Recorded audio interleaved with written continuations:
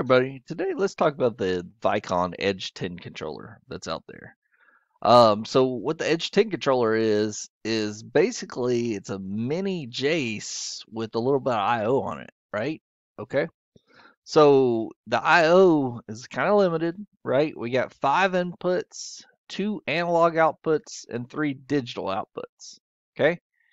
Um, so you can do small rooftop with it or whatever. If you just have one building with a small rooftop on it and you don't want to put a Jace and a controller out there, this is your guy, right? But anything bigger, you can actually put 2 IOR34s on this, right?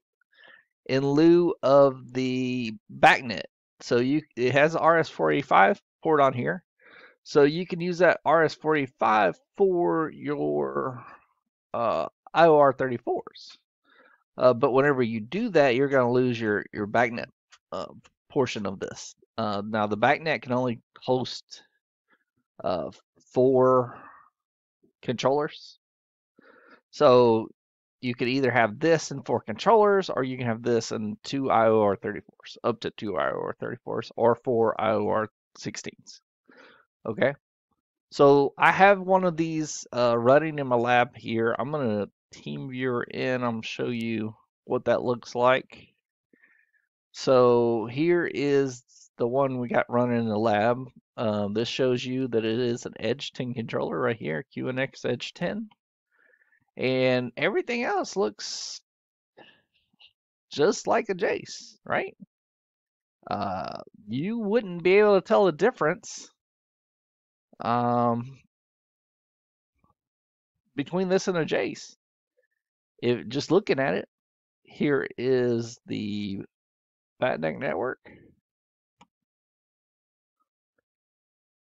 And I do have one VAV down for some reason, but that's okay. Let's discover it and see what's going on with it. I'm not there at the office, so could be a million reasons why it's down, to be honest with you.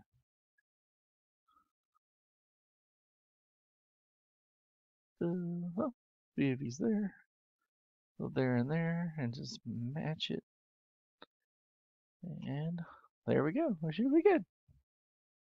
Well, we've been playing around with it, downloading, playing CCT, so I'm sure instance number or something. That's what it was the instance number. So now we're good. It can host PX graphics just like a Jace. So we have some very simple graphics laid out here. VAV, fan coil unit. Don't have any graphics on this Blemo. This is a Blemo backnet sensor, right? That we're bringing in temperature, humidity, and it's calculating dew point for us, everything. Really nice sensor. I did a video on the sensor. It was a demo model. These sensors are out now. You could go and reference that video that I did on it. Really nice sensor. Backnet. And now, technically on these backnet sensors, you don't have to waste a device, right? You can actually peer-to-peer that guy straight to your controller and not have it on your counted as one of your devices on the trunk. I don't know if you'll know that or not. So it's up to y'all. But we got a home page. This is actually my wife's classroom. She drew this up, and I kind of added in little features what I could here. Got a little Johnson stat in there showing the actual temperature and the set point. Set point's kind of hard to see, but everything does work. We can override the set point and the fans.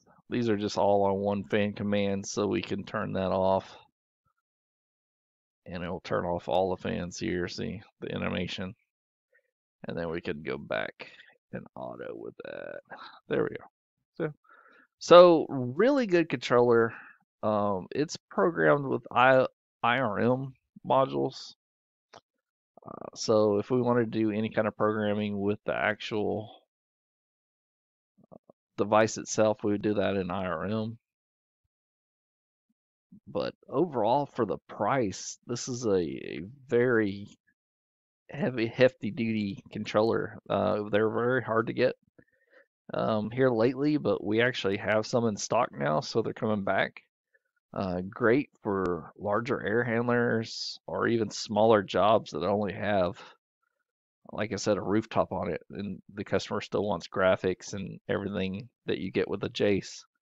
Slap one of these guys on. If you need some more IO, throw in an IO 34, and everything works. Um, it's got this ACE system in it, which is extremely fast startup.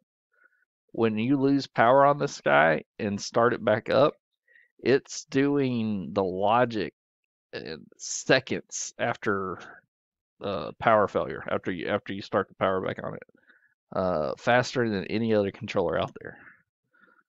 Now you won't be able to log into it and see it, but you could have relays set up and some logic, and it'll be firing those relays all while the station's starting up and everything else. So extremely cool controller to work with.